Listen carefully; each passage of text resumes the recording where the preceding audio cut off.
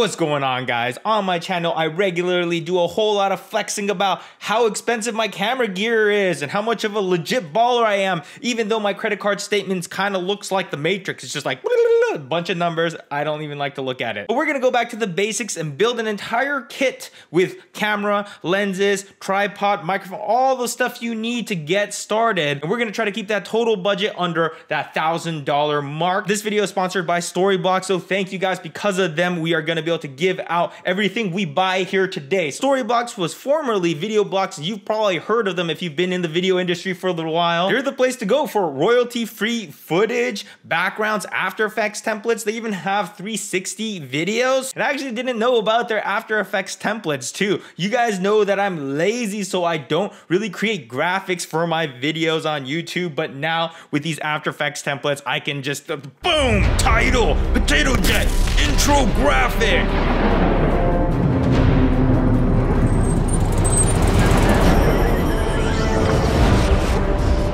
You sign up to be a member and you have unlimited access to a whole bunch of stuff. It's all royalty free. Of course, ideally we always film all our own B-roll, but in the cases where there's just not enough budget to travel to England to get a shot of like a grassy field or something like that, you could just head over to Storyblocks.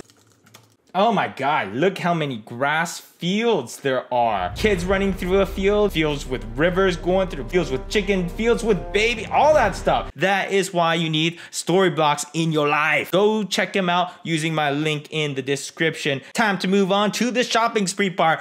First thing that comes to mind is probably the Canon M50 for low budget cameras. For the price, that is a super powerful camera. I used it a whole bunch. If you can swing it, I definitely recommend it. But in this case, this is slightly out of our price point just by a little bit. If we spend $700 for our camera, we're not going to be left with any accessories. Some of these kits look kind of interesting with a tripod and memory cards, but a lot of times they just throw a lot of this junk at you and you're like, I'd just rather have a few good things than a whole bunch of random stuff. So we're going to custom build our kit and try to make it look lit.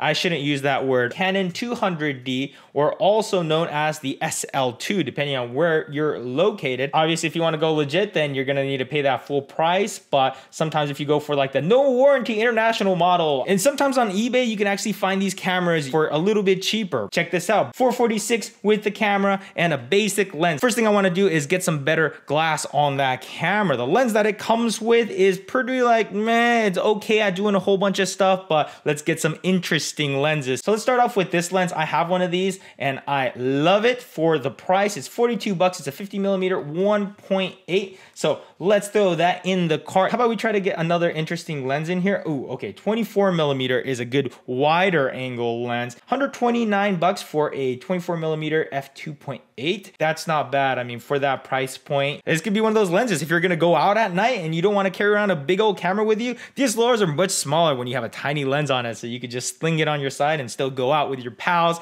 and film in low light with a wide angle lens. This could be good. We still have 382 bucks left. We're gonna want some ND filters. So both these prime lenses we just bought have a filter size of 52mm, which means if you want to throw on like an ND filter, which we'll talk about in a second, that's the size you need. So let's get that now. ND filter at 52mm. Nice ones are good. Polar Pro makes really good ones, but we're gonna go on a budget. $21.99 for a variable ND filter. So let's go with that. Let's go look for a tripod now. The term you might want to use is a fluid head. Fluid head basically just means that you're gonna be able to do some nice smooth pans, opposed to like a photography tripod where it's gonna be like, I've never heard of Magnus before, but it has 201 ratings and it's 79 bucks. So that fits right in our budget. 15-pound weight capacity. Our camera's gonna weigh very close to nothing, so this should not be a problem. Add to cart. Let's add a little light. I heard Aperture makes a really small light that's only like 45 bucks. There it is. Never really tried this one, but I've heard so many good things about it, especially for low budget use. So 45 bucks. Added. Ooh, also we're gonna need ourselves an SD card. Let's get a 64GB card. You could even go a little bit higher. I generally like to get the highest size so that I can throw it in the camera and never worry about it. And also get SanDisk. I've had a lot of issues with different memory cards. 90 megabytes per second, 64 gigs, only 22 bucks. So let's go for that. We're gonna be shooting HD on this camera, so 64 should be a pretty decent amount. Rode makes a pretty decent microphone for $52.30. So let's go with that one. Okay, we want a camera bag. We're just literally looking for something that's cheap and will work. So I'm just looking at the reviews here. 26 bucks for this camera bag. Oh wait, this one's $25.99. Hey, we can save an extra $1 by having the inside be orange. I'll take that $1. We have 134 bucks left. Ooh, let's see if we could get a gimbal maybe. These might be a little bit out of our price range. I've tested the ZN Crane V2. That's a pretty solid one, but $339, that's a little bit out of our price range. We only have 134 bucks left, so we're gonna have to go for something even cheaper. We could do like a handheld rig. This is definitely gonna help stabilize your footage because once we put those prime lenses on, you're not gonna have any sort of image stabilization. So you wanna be able to brace it on something bigger so you don't get that like jitter and make it look crazy. So any of these would work for a handheld, but why don't we try getting some super smooth shots maybe? Ooh, how much are glide cams? Fly cam, this one is 160 bucks. Ooh, barely out of budget. That's gonna put us over by like 20. I guess we could just kind of go with one of these cheap ones. I honestly don't know how good these little ones are gonna be, but this is gonna be a learning experience for both of us. Ooh, it's got different colors. We could do it in hot pink. It's $56.99. That's $3 cheaper than the other colors. So you know what? We're going with hot pink. Got 71 bucks left, so let's get some batteries. We're gonna go with aftermarket batteries because we're on the hunt for a discount right now. They're always a little bit risky because they might not communicate properly with the camera. So you are taking a little bit of gamble, but you're saving money because each one is 61 bucks if you were to pay full price for official Canon, which I do recommend. But if you're on a budget like that, we are gonna go with something like this one with a dual charger, kind of like this one right here. It's super convenient being able to charge both batteries at once. We're gonna test out to see if these work properly, and if they do, I'll link it all in the description in case you guys want to find all this stuff. All right, so we have our kit. We are under budget. That's what I'm talking about. I'm gonna put in this order and we're gonna check back in a week or two to test out all this stuff. So I'll see you guys in a little bit. Woo! We got our camera here set up now. We have the microphone on top of the 200D and it's on here on this tripod. So let's switch this camera. Carrie just found this dresser for free. So we hauled it back this morning and she's gonna fix it up, make it look all nice, and we're gonna put it in our room. So I'm gonna switch this over to 60 frames per second and just get a couple of shots from the tripod. Right now we're kind of in a shaded area, so lighting generally looks decent and soft. So let's see what this looks like.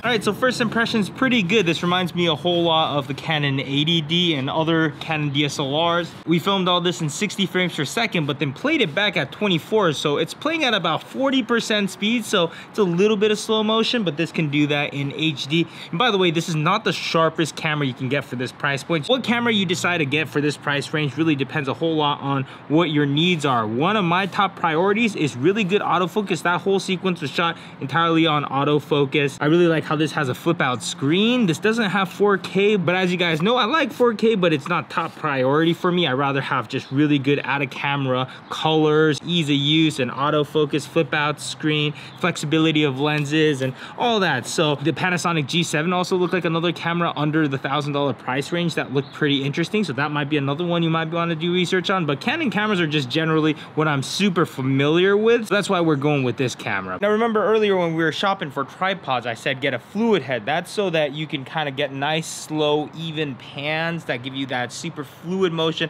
opposed to like a photography tripod like the one that this camera is sitting on. So basically I would release it and then it just kind of moves all over the place, and then when I find my frame, I can lock it and it stays there. The benefit of these photography ball head ones are that they're usually a whole lot smaller, which is exactly why it's popular for vlogging. You don't really want to carry this whole thing everywhere you go. I should totally go around vlogging like this in public, huh? Just, hey, what's up guys? Welcome back to the channel. channel. Speaking of vlogging, if you guys are looking more to vlog rather than to get cinematic images, this 24mm that we have on here right now, it generally works, but I personally like to have it even a little bit wider out. Also, this lens doesn't have image stabilization, so if I kind of move around and my hand's not as stable, I drank too much coffee, then it's just not gonna look as fluid. So I didn't include it in this kit, but this is a 10 to 18mm with image stabilization, and we're gonna take it and slap it on this camera real quick. And remember, this is a 24mm, and we're gonna go all the way out to 10, which is super wide. So here we go. And there we go. Now we are on a 10mm, and see how much wider it is. You can see everything. If I have friends or other things I want to show in my scene, then this captures everything because it's a super wide angle lens, opposed to it being kind of just like stuck here in my face all the time. And the beauty of these cameras is that once you get the camera system all set up, you can keep adding to your lens collection. These are all EF lenses, which mean all of these lenses can fit onto this camera. So you can always upgrade with lenses. And I believe Canon EF mounts are the most common out there right now, so you'll never run out of options in lenses. For example, this 100mm macro lens. Let's take a look at this teeny little plant, which I think might be dying. Whoa, pretty cool, huh? But again, these lenses and things are things that you want to add on as time goes on. Most people don't just go out and just buy all the stuff they need all at once. Plus, this lens costs more than the camera body itself, so we're gonna stick with the lenses we have for the rest of this video. So this is Max. He's my henchman that I found on the street 20 minutes ago. We're gonna make this yard look epic. Max, I'm not paying you $2 an hour to be on your phone, damn it. I'm just kidding, I've known this guy for like 15 years. Thanks for visiting for Christmas, Max. While you're here, would you mind picking up some dog poop? Absolutely. All in a good hard day's work. That one's fresh, so, you know, make sure you don't leave any behind. Did you just pick that up with your hand? Yeah. Did you really? I'm gonna throw up now. But yeah, as of right now, with this lighting, he may look like a very scary, intimidating Viking. Terrifying. It strikes fear in your heart. Like, is he gonna murder me with an axe? Maybe. But once we get the lighting all finished up, you're gonna be like, wow, I see how warm and cozy he is on the inside. You're gonna look beautiful, trust me. Dude, you got like 2 white hairs in your beards. Well, it's actually like one, it's like half white and half red. And we're done. Carrie's a little bit jealous because she's getting replaced by Max now for all the modeling gigs. Even though it looks kind of cool, Max is way in the dark right now. So remember that aperture light that we talked about earlier? We'll check this out. So we're gonna just put a little bit of light onto Max's gel that it comes with, which is an orange gel. So it takes this white light and makes it orange, kind of matches these lights a little bit better. It's gonna make that scary guy over there look like an angel. Here we go. All right, Max, now give us a good, like, stylish look. Like, wow. Fantastic. Max is now our lighting intern. Lighting guy, hey, lighting guy, pay attention. Over here, it's gonna front light.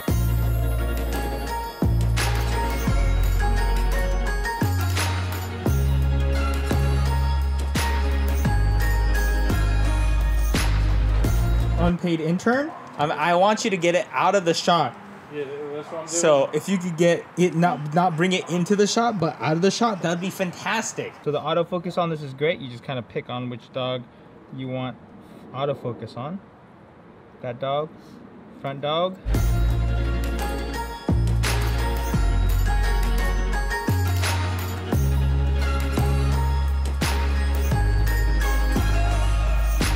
Unpaid intern, why do you look so sad? So after playing with this guy for a couple of days, I'm definitely impressed. Of course, there's gonna be some restrictions and limitations when working with an entry-level camera, but as long as you pair it with the right lenses and use it in the right settings, this is very, very capable. And of course, the beauty of this is that you can start here and build on it as you go. And of course, this ND filter that I had on here for all the daylight shots, I made a whole video about it. I'll link it in the description, but basically, if it's broad daylight and you're filming outside and you dial in your settings to exactly where you want it, a lot of times, it's gonna come out a little bit extra bright, and this will kind of even that out for you, and you can always rotate it because it's a variable ND filter, so this can be many different densities. Oh, and by the way, this Ping handheld stabilizer that we got, these things are great, but they're not something you could just pick up and use right away. You need a lot of experience with it, or else you could end up feeling like the camera is on a boat just rocking back and forth. It just doesn't look very good. Opposed to a gimbal where you could just pick it up and start getting super smooth footage out of the box, even though you've never picked one up before. So there is gonna be a learning curve with this. I've seen seen people do awesome stuff with this. I've just never gotten that comfortable with these, so my footage is always a little bit rocky. Also, when I took this out, it was super windy, and these things get affected by wind opposed to a gimbal, which has the motor that can kind of counter the wind. So definitely better than nothing. If you're willing to put in the work to learn how to use one of these things, then you can get some awesome stuff with it. But this camera was too light for it, so I ended up just adding a bunch of random stuff to it to make this get more weight, because this camera is super light. But you could literally just tape on a random piece of metal to it and it should balance fine. And let's just finish filming this video on the Canon SL2. I got the Video Micro up top and the 24mm lens. And don't forget, we are giving away this camera. To enter to win, all you gotta do is leave a comment down below about whatever the hell you want. I don't even care. So one of you guys will win this setup. Let's close off this video by reading a few comments from my last video, which was just a tour around the new studio. So let's see what you guys had to say. If you get a green screen, people are definitely gonna put you in a floating house. Okay, I'm definitely never giving you guys a green screen. It's always gonna be orange or blue, or how about white? We haven't seen white yet, have we? Let's try that out. How's it looking? Does it look awesome or what? It looks all right, I guess. It's not my favorite. Don't forget to get security cameras and alarm systems for the place. Already done. My boy Jonathan, he works at a security camera company. He's been hooking me up with cool stuff already, so this place is gonna be on lockdown. Venom5809 says, congratulations on moving out of your converted crack motel. You are moving up in the world. Yeah, I used to live in East Hollywood, and that place is not too far off from a converted crack motel. I love East Hollywood and Silver Lake, that general area. It's very up and coming. A lot of artists and crazy things going on all the time, and it was awesome, but now I'm definitely ready to live in a quieter part of town, which I'm in right now. The dog needs his own studio. This is actually the dog studios. I'm just using it once in a while to film these videos. Rick says, nipples. Dang, that white shirt, man. I always film not thinking about it, and in editing, I'm always like, damn it. Are you alive? Wait a second, where's my pulse? What the hell, when did this happen? Am I in heaven? Actually, this is exactly what my heaven would look like. Me just floating in a cloud and a red camera just like floating next to me. Actually, in heaven, this would be an Arri Alexa, but you know, close enough.